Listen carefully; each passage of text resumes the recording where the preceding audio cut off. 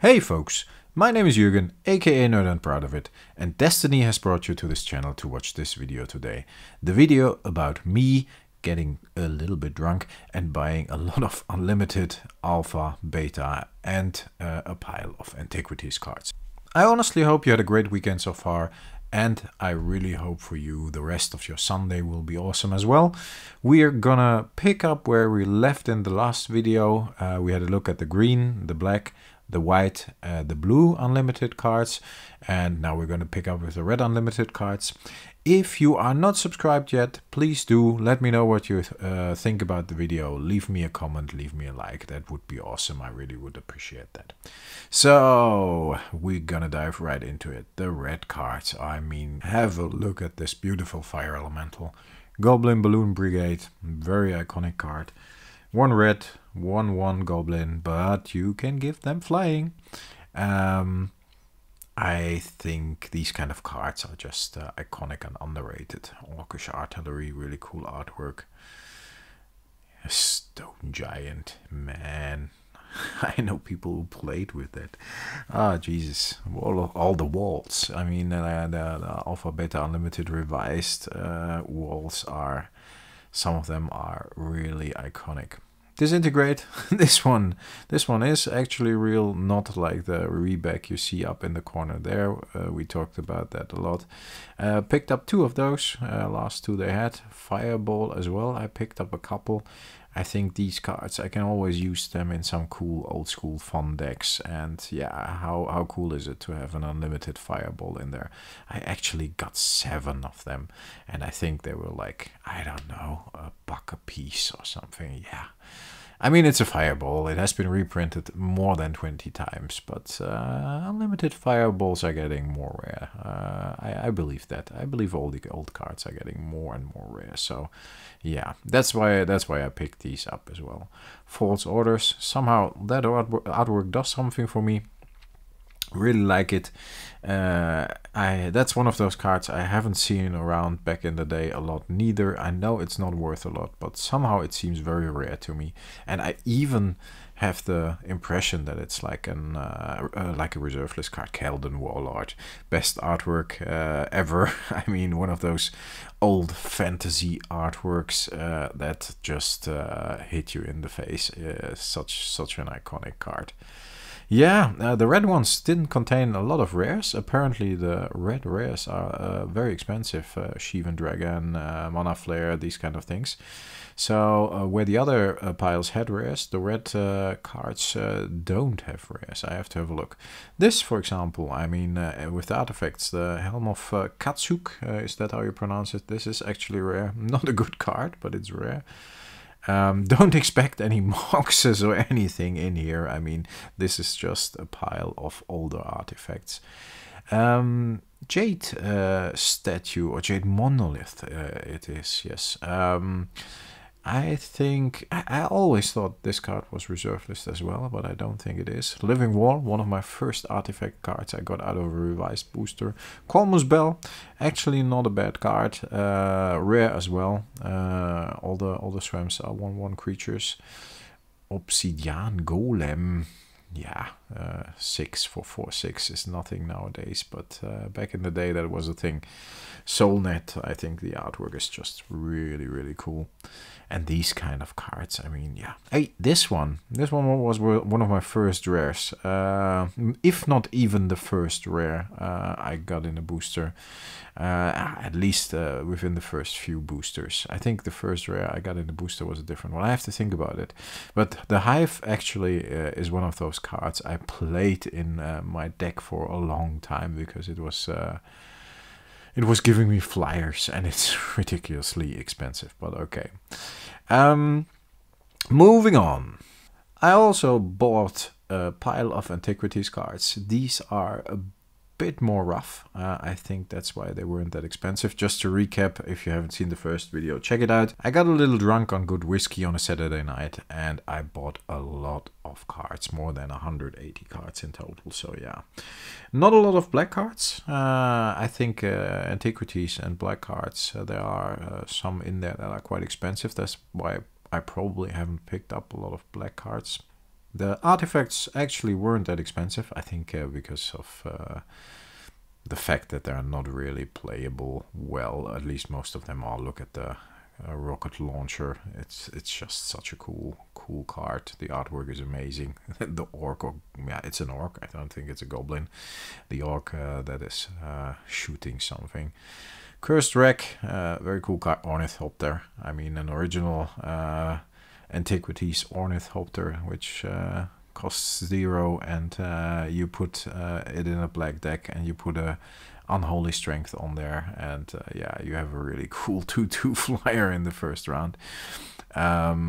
You could do that as well with Dark Ritual, Hypnotic Spectre, of course, but yeah, this was pretty cool. Yeah, all those weird artifacts you see here. I mean, Tron lands, those are actually pretty expensive. That's why I only got 2. I try to stay under $10 a card. Yeah, Circle of Protection artifacts. The artwork is amazing. I think it's a very cool card. Argivian Blacksmith. I would rather have the Archaeologist, but yeah, a playset of Blacksmiths. I think this was like $1 a piece or whatever. I mean, if you buy 1 booster or you buy a couple of Antiquities cards, then I rather go for the Antiquities cards. No, I try to stay under a certain amount for every card. And I think I filtered on like $10, and I just hit add to cart, and I got every different card I could get my hands on. And some of them are in very good shape, and some of them are in a bit more rough shape. But yeah, I got nostalgic, and I really wanted to have those. Artifact Blast, I think, yeah, it's a red counter spell. Actually, an interrupt doesn't exist anymore. Counters any artifact as long as it's cast. As long as this is being cast, so yeah, once it comes into play. Pretty cool against old school decks, so I got a playset. Artok, very iconic. Orcish mechanics, and 1 blue card, and I think that's because as well because of the fact as well that the blue cards, same as the black cards, are pretty expensive. I got a lot of old blue Antiquities cards, like I got a couple of power artifacts and these kind of things, but yeah, not a lot of blue cards to find within the cheap ones. Crumbles playset, destroy target artifact, actually as an instant green. Actually not bad again against old school decks which feature a lot of artifacts. How cool is it to have four old crumbles in there? I really wanted to get some millstones for a deck, but those are very difficult to find. Okay, here we actually got a couple of beta cards. War Mammoth obviously is not a very expensive card, and not super iconic, but it was like $5, and I mean $5 for a beta card. Yeah, I couldn't let that go. Unsummons. You have seen I bought an alpha unsummon, which I used to compare to the Reback Disintegrate you see here. On the right in the picture. I bought 2 beta unsummons as well. Yeah, really like the card. Fire breathing, I mean, it's just the colors are so rich, and red cards look so cool with the black border. Merfolk, one of my first decks was with Lord of Atlantis, a couple of Merfolks. I had to get one in beta.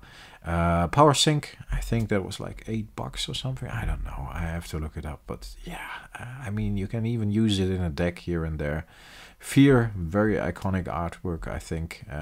Couple of bucks. Stream of Life as well. So the beta cards, they are getting more and more expensive as well. So I just looked through and saw a couple of cheap cards, and I got them. And these ones I'm actually really happy about. These ones were a little more expensive because they have a high playability, in my opinion. The Spell Blast is an excellent card if you play old school, because of the 1 mana. You can counter a Mox for 1 blue mana. You can counter an Ancestral Recall for 2 mana, 1 blue, 1 colorless. I got a playset of these, and I think that playset all in all was about $60. So I'm really happy with those Spell Blasts. I mean, even if you counter a counter spell or mana drain, it's like 3 mana. So yeah, yeah, very underestimated card with a lot of uses in my opinion, especially in old school where everything is very low cost. So I'm really happy with the spell blasts. Okay, the alpha cards. Yeah, alpha, very, very expensive, even though these are commons. I mean, for one unsummon, you have to think about like 70 bucks. That's one common unsummon. And for the fog, I think it was like about 40 bucks. But yeah, the playsets of unsummon, like 2 beta, 2 alpha unsummons is really cool, I think. But if you look at it, I've been playing since 1994.